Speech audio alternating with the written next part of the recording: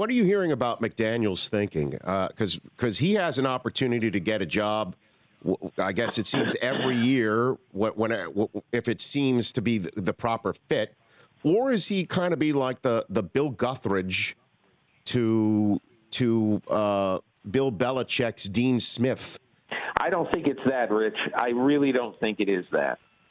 I think that, from the people around Josh McDaniels, the people who I know who know him well, his whole attitude is he is going to be interested in a job when he feels like the situation has a lot of things in the organization that he could come in and win with.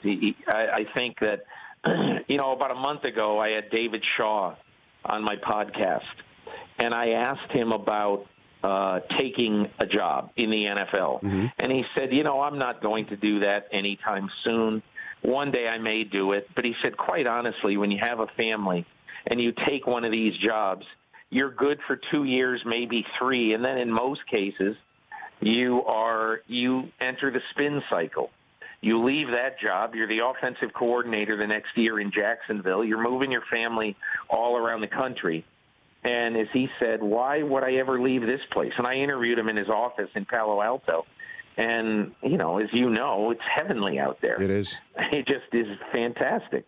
And so, I think also, Rich, I think one thing that McDaniels believes is if you don't have a quarterback who's going to make you competitive pretty early, it's going to be hard to win. So I think the combination of front office and quarterback, plus his family. He's got 4 children, one of them very young, and they love where they are. And if you're him and you're working for Bill Belichick and you're coaching Tom Brady and you're going to the Super Bowl and going to the championship game all the time, it would have to be a pretty special opportunity to leave. The Rich Eisen Show, weekdays at noon Eastern on Audience.